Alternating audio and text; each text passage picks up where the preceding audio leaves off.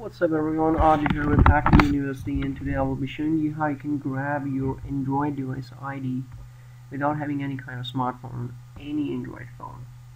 So if you do not have any phone and you're still searching for some ways to get your Android device ID for using it in like APK downloader, which I will be posting soon, that allows you to download your APK apps right from the Google Play Store directly to your PC.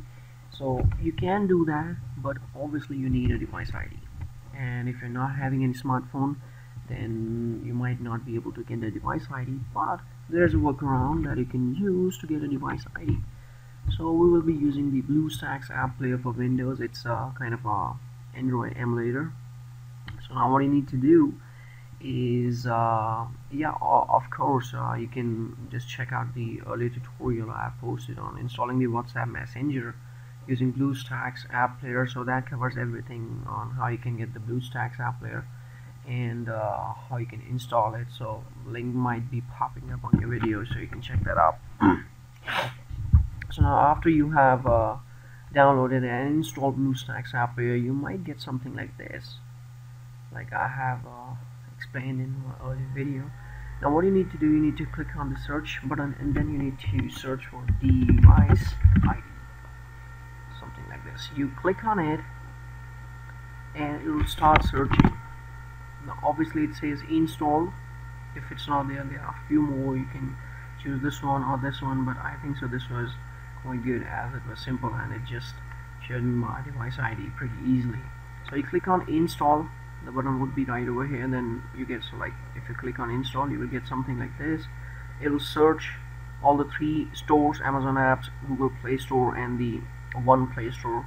I don't know which exactly this Play Store is but it will start searching over it. So after a few seconds or minutes, depending on your internet connection, it'll search for the available apps on where you can get. So you can see here in the Google Play Store we have the option to download this thing. You click on it, or you click on it and you're able to download the apps. So install the app very easily. So make sure you get this green Android bunny and you'll get your app something like this. So now you click on it and here you go with the device ID. So now I have blurred some numbers for security reasons, but this is what your ID is. So you can click on copy and your ID is copied. So now you can easily use this ID anywhere.